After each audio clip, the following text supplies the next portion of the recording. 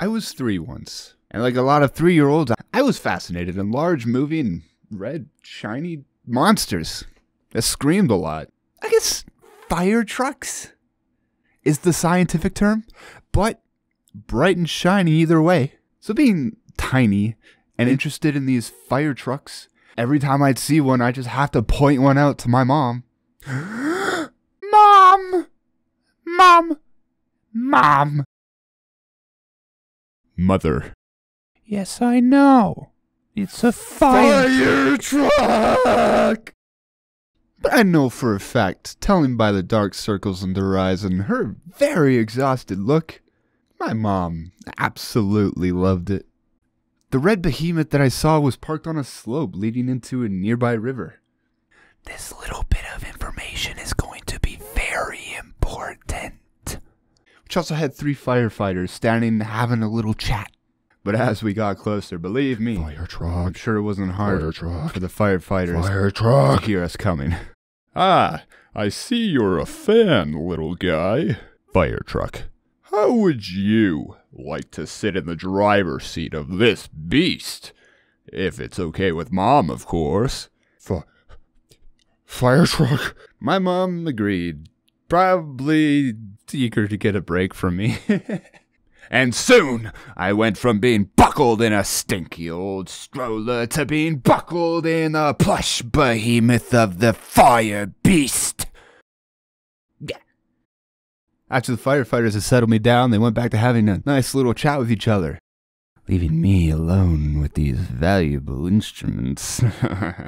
I sat there, eyes lost in excitement. All these fancy buttons, all these colorful switches, these delicate instruments, all these importantly polished perfections of this magnificent, a lever.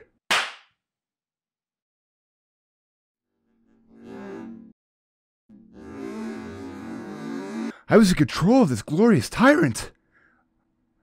I had made it move. And by the shocked faces of the firefighters, I had made them move too, towards me, really fast. And suddenly the fire truck decided it wanted to be a water truck and was rolling backwards towards the river. Whoops. But the firefighters were just quick enough to stop the truck from tracing its dreams and put it back in park. Afterwards, the firefighters pulled me from the truck, handed me back to my mom. She looked thrilled. One of the firefighters approached us and he gave me a sticker. Looked me in the eye and then he said, "You drove a fire truck today, buddy, but don't let anybody know that you did, or you will be in serious trouble." And here I am telling all of you. Try and get me now, firefighters. You ain't gonna do nothing. Hello, this is Post-Edit Corgi saying hi, what's up? While editing this video, I just wanted to say my mom loves me deeply. I know in this video I made it seem like she doesn't at all, but I promise you guys she is, and she is a wonderful woman, and I love her immensely. But thank you guys for watching the video and listening to me ramble about fire trucks. You should totally check out the people who have submitted fan art, which I have posted at the beginning of the video, as well as you guys should totally leave a like and subscribe if you liked it and want to see more. And I also have a couple videos on the screen right now if you want to take a look at those. Wink wink. Nudge nudge. And with that, I am 4 coffees deep at 3 a.m. so I'm gonna be up for a while. Bye.